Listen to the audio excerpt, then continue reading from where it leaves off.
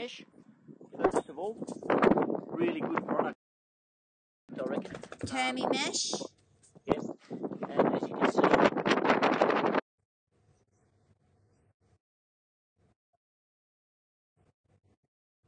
Oh, look at all the bricks. And it stops the termites, doesn't it? yes. And you don't have to use any poison, do you? That's our laundry door. Poison, yeah, the laundry door there. That'll go through the Dan, wall. You know, around the termite mesh around the with the electrical wall. conduit there. So no can get through. Around the electrical And then conduit. here's your termite mesh, right, from the wall to that first course of brick. And then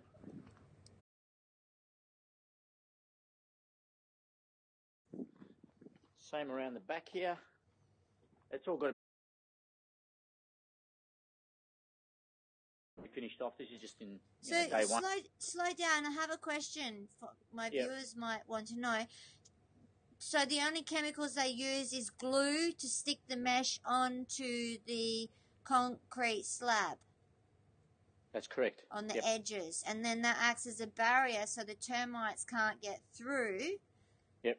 Which is a good vegan option as well, depending on what the glue's made out of. Or it doesn't poison the termites. It doesn't kill them, so they just can't get to it. That's all. Okay. And this is Can I just say though, depending, I might ask them if their glue is made from animal corpses. Oh my God, look at that. It's a brick wall. I can't believe it. Starting to go up. And as you can see, what I was showing you with the termite mesh before. Yeah, there's your termite mesh. There's your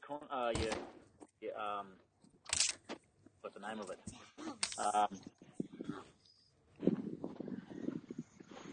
I forgot the name. It slipped my mind. I'll get back to it in a minute.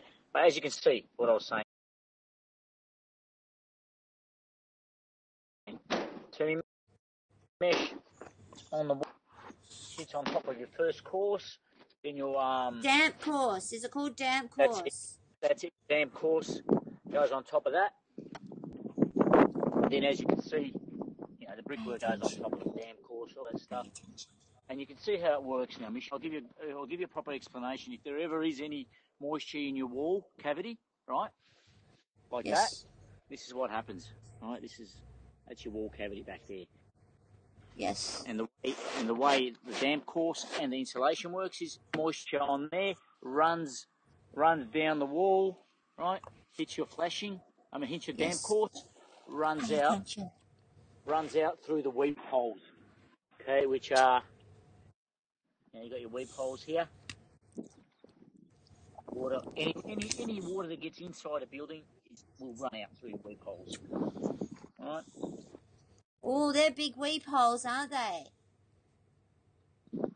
Oh, yes. Yeah, they need to be. Yeah. Okay. You don't want to put a little small one there. This wall, what happened was there was a stuff up with the mortar colour, so I had to, Wayne gave me a tool. I had to dig out most of that mortar and I'm going to go fill it with the new stuff, which is a lighter colour. Like that one here. But once that dries... What's it called? It's going to be a lot lighter. That's a nice one, that colour. Go back to that colour. Yeah, that's the colour that we're having. It's going to go lighter than that, though. It's only like a couple of hours since it's been put on, but that will go much lighter.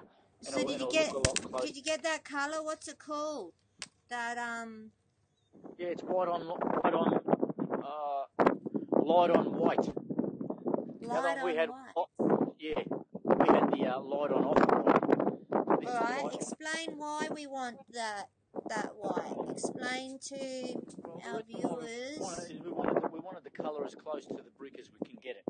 Right? Yeah. So it looks, and we've gone for the seamless look, which I'll show you a bit of seamless stuff here. Yeah, that's it there. Cool. They're going to brush. Yeah, they're going to end up brushing over that just to give it a little bit more of a bit of a nicer look. But that's as good as you're going to get it. Gabby chic French provincial. And this is what I was telling you about the plastic. There, I put the plastic on top. See the plastic on top? Yeah. Oh, to stop it from getting wet. Correct, because the brickie said don't let the water get in there. Right, you don't want it to go in there because then that can create the effervescence coming out. So you put that. Oh, he's a good brickie, isn't he? Beautiful. Yeah, no, he's on the ball. He's well into it. He knows what he's doing. Was he chemical free today? Yes, they were. Fantastic. I said to him, good on you. Yes. Cheers.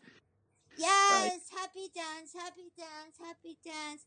Everything's gonna good. be alright. So there's that other bit of the front wall there. Like that's obviously the front of the house. But there's that bit of the wall that's going up. Can you show us the balcony? Just point it up and explain what's happening there. Balcony's up there. Oh, not a lot at the moment. What's happening? No, what you're going to do in those holes? What's going to go into those holes? The balcony's going to be Modak board, they're tiled, and then those holes there that you see,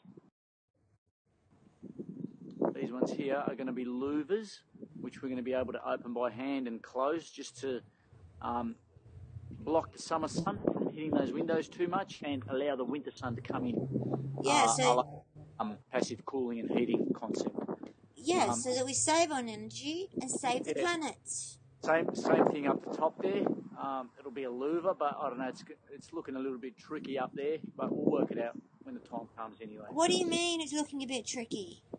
Just how they're going to put it in because of the way the design is. But anyway, we'll see. We'll work that out later. It's no drama.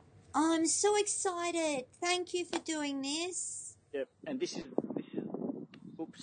where the bulk of the work happened today. Along the I can't believe it. It doesn't even look like my house. I can't even believe I'm getting a house. Yeah, until the rain came and stopped the process. But yeah, anyway, they'll be Rain, go away. Show us the windows, please, Dan, the vegan caring man. Yeah, we had the window mob come today and take that door away. Yes. Is there any mud in the house? No, most of the mud is on the plastic and that, so it's been contained pretty well. Okay, so when they bring the window back, do they know they have to be fragrance-free and not be all Yeah, we'll be reminding covered them. in chemical irritants? We'll be reminding them when they come back, so anyway. No dramas. Hang on one moment. If I could just say one thing, because I don't want to do any editing, because I don't feel like doing any editing. The reason we're asking people to go fragrance-free is not because of the smell, it's because of the chemical irritants that are allowed in Australian and US products. European products, not so much. Yeah, that's correct. So we're asking them that because I have CIRS, which stands for Chronic Inflammatory Response Syndrome, which basically just means mold illness. We did think it was MCS, but it's still treated the same as MCS. And MCS is a real condition. I have friends that have it. And MCS stands for multiple chemical sensitivity. So we're building a mold-free, low-chemical house using products that you can find on Instagram called Michelina Out of the Labyrinth. And if you like my t-shirt, just go to Anti-Carnist.com. It's a vegan t-shirt. It's not Anti-Christ, it's Anti-Carnist.